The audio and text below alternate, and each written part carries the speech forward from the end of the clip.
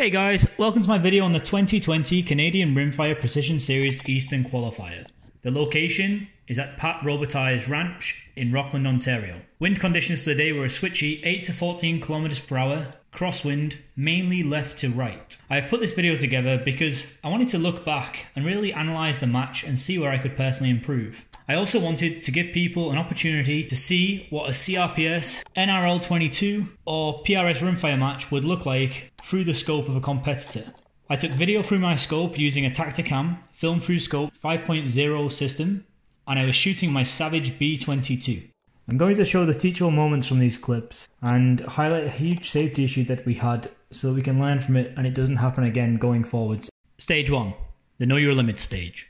10 rounds, 2 minutes. The shooter starts standing 1 yard behind the firing point. On the engage command, the shooter adopts the prone position and engages targets 1 through 6 with 1 round each. If 6 hits are made, the shooter may continue to engage target 6 for 2 points per additional hit. Shooter may choose to stop at any time and keep all points earned. However, if a target is missed, the shooter will lose all points and must re-engage from target 1. My elevation for this stage was 6.5 MOA. I'm going for it all. You over there? I'm going for big. Unless I miss. He hit the last one. I haven't had a good day, so what's the worst that can happen? I have a worst day. To think of it either. It's a bold strategy, Cotton. Let's see if it pays off for him. Shooter ready? Yeah. Stand by. Engage. Okay, jumping down into the prone position. Got tons of time. I'm going to build myself a nice stable position here in the prone. Wind's not too bad, so I'm going to aim straight for center and see what happens on the plate. So, taking my time, 2 minutes from the prone. Never going to have a time issue. Dead center. Boom. The plate swings to the left. So, I'm going to confirm it didn't look like it was much left, so same place. Boom. Plate swings to the left again. Okay, now I've got my correction. I'm going to aim just right of center. Okay, that one looked okay. Now the targets are getting smaller, just inside the right hand edge. Spun it, seemed to be centered to me. Now they're getting very small. So right hand edge.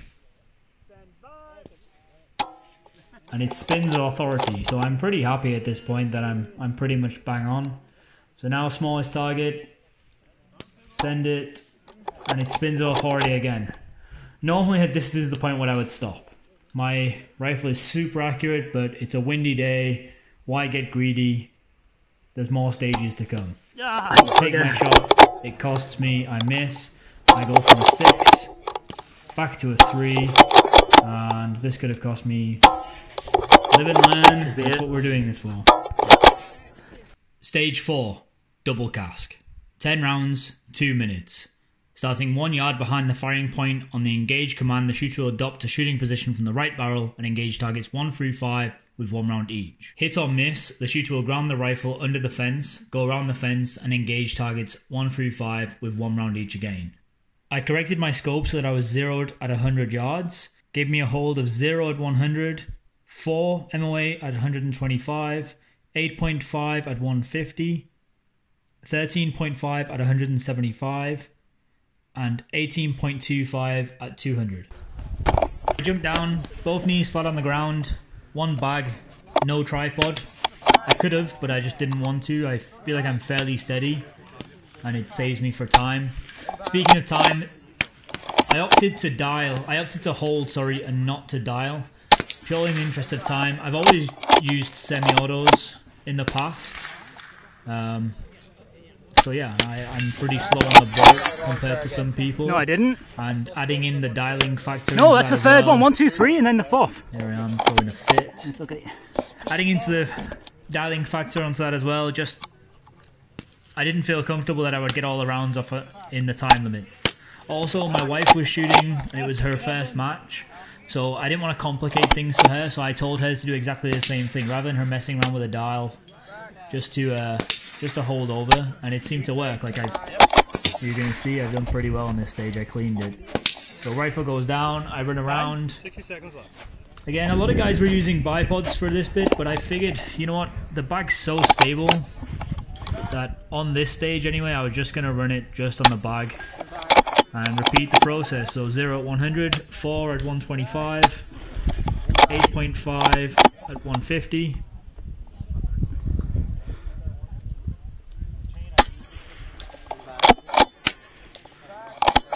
13.5 at 175. You can see I'm holding left here. I think I saw the plate spin to the right on the last one. And 18.25 at 200. And a clean stage. Nice. Stage 2. Tyre stocks. 12 rounds, 2 minutes. Starting 1 yard behind the firing point. On the engage command, the shooter will engage target 1 with 4 rounds from the top of the left tyre. Hit or miss, the shooter will move to the marked position on the barricade and engage target 2 with 4 rounds. Hit or miss, the shooter will move to the right tyre stock and engage target 1 with 2 rounds, followed by target 2 with his last 2 rounds. Once again, I zeroed my scope for the close target, so with my 0 for 120, I could hold straight in, and for 175 yards, it meant that I would have to hold over 10 MOA. So I dropped down onto position. You'll see that my reticle is illuminated. I did that because the target's in the shade and I didn't really want to have a black reticle on a dark grey target. I thought the red would help it stand out. You're going to see pretty much for all of this stage, I'm pretty wobbly. I considered using a tripod, but I figured the time of this stage to get 12 rounds off and how slow I shoot, I think I made the right decision, even though, yeah, I'm wobbly in a couple of these. I'm sure are just hits because they're lucky. I'm kind of snap shooting when it's on target. Moving across into the barricade. Holding over 10 MOA now. Again, I did this for time. A lot of guys dial here, but for time I figure I'll just hold over. As long as my reticle's level, I should be fine.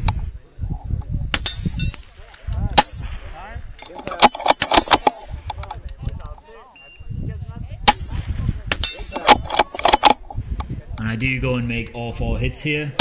I forget to change my magazine, so I drop straight into the position, get caught up on that piece of rope, and you'll see again I'm wobbly.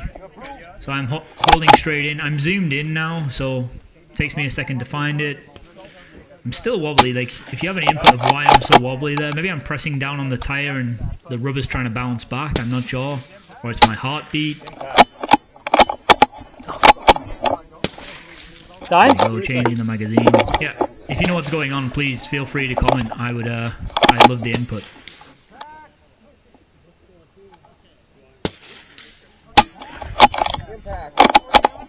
And I do pretty well and clear the stage in 144. Nice.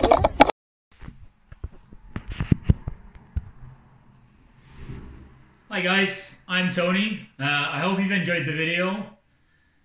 It is my first video on YouTube actually, so it's I'm a little bit nervous doing it, and it's taken a fair while to get this thing edited. Yeah, so if you liked it and there's people who are interested in seeing this type of content, I've got a few matches coming up, so yeah, if you like it, please leave a like or a comment, and I'll see if I can be a little bit faster this time. It's taken me like 2 weeks to edit this thing. I'm a little bit slow, mentally and editingly. So I said early on I was going to comment on something that happened.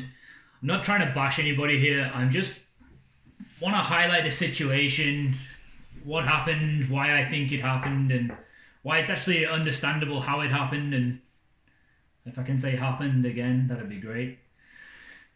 So the range went cold. One of the targets went down. So the range was declared cold, and 2 of the guys got on the back of a 4-wheeler and hopped downrange to fix the target.